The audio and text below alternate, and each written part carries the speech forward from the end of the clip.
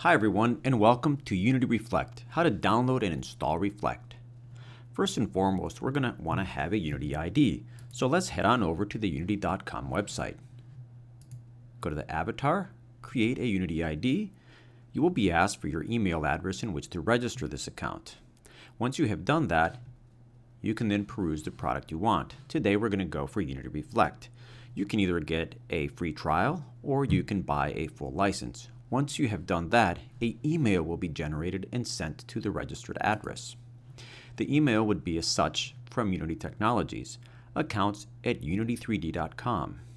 Here is where you will get your Unity Reflect installer. So let's click down on the installer and make that download. As you can see, I already have it downloaded, but we'll go through the process. Okay, that has finalized and is now on my desktop. I'm going to close the website here and double click on our installer to start the process. The first thing you'll see when we load and run the installer is that it automatically selects all the plugins it can install to. As you can see on my desktop, I have installed Rhino, SketchUp, Navisworks, and Revit.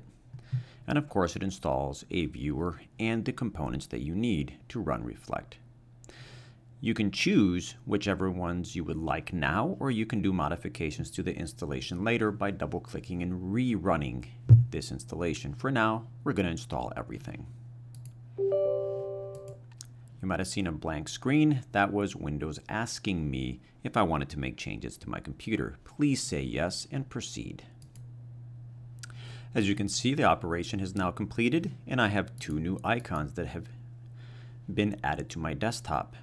These will be the Unity Reflect dashboard and the viewer.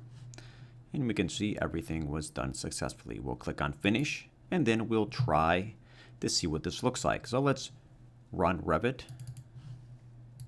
So I've loaded up a model here in Revit, and the first thing we'll notice is that we have a new menu item on the top menu bar here in Revit. We have a Unity Reflect menu item, and we have a few buttons that we're greeted with. One is for our dashboard. We can find the projects we have locally. We can find our settings, and we can see what components I've installed and some of the activities. The next one is an export button, and this is the one that I'm really focusing on right now. And that is where I will want to create a project. I'm going to set it to be local. As you can see, I can do network or cloud. I'm going to name this test 001, and I'm going to create it. What you'll notice is that I have now populated a new item inside of my local projects, but I haven't actually exported it. There would be a green check mark on the side where my mouse is right now that says it has been exported. So let's do that right now. When we export, we will get a update bar right here, a little progress status bar that will let us know the progress of that export. Once the progress bar has finalized, it means that this is already set up and ready to go. I'm going to minimize Revit, and now we're going to open up the Unity Reflect viewer. The first time you load up the viewer, you might be asked to log in, and it does use a web token, so be aware you might have to enable your pop-up blockers if you do have some.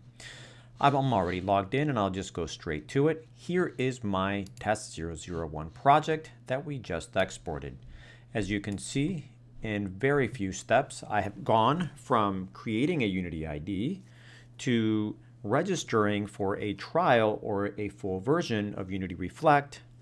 Then I have downloaded, installed it, I have run the plugin from Revit, exported a model, and now I'm ready to do my design review and share this with the world. So hopefully those steps were easy and clear, and you can be on your way to publishing and doing design review just like that. Thank you.